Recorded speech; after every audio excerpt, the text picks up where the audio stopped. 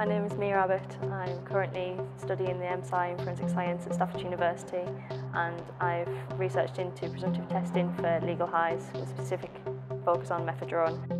I was really excited to come here, and when I came here in first year, absolutely loved it, and I'm still loving it now.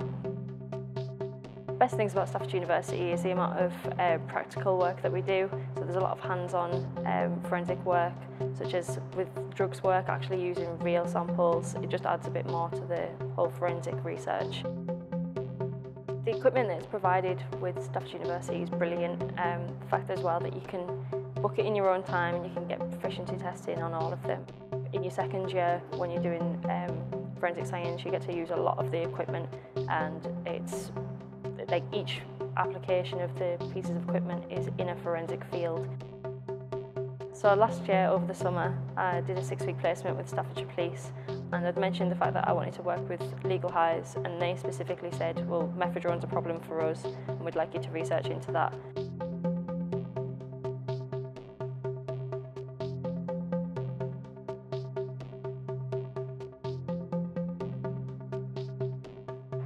I think my projects went really well.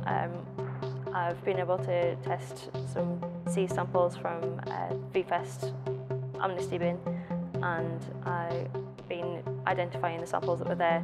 Unfortunately, none of them contained mephedrone, but the samples that they did contain, I was able to identify that they were mainly cocaine and ketamine as well as diazepam.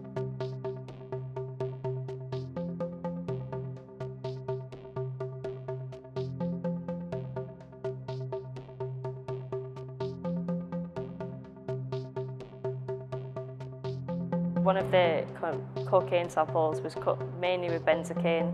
Another of the samples was cut with levamisole, which is a cow dewormer.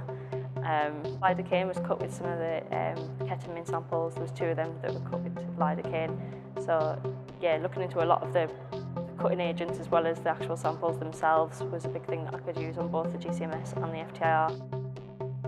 The Quest ATR was able to be used with confirmatory testing the samples. It was quick and easy to use, and the fact that I could get a confirmatory identification on all of the samples was brilliant. It took about 30 seconds per run, and then to clean off the samples, save the samples, and then start again, it probably took about 3 minutes per sample. So overall I got all of the samples done within like a couple of hours. So it was a lot quicker than like GCMS analysis because of the fact that I didn't have to do any sample preparation. The spectra that was obtained was really good resolution, and it therefore was really easy to use and compare against, and really efficient.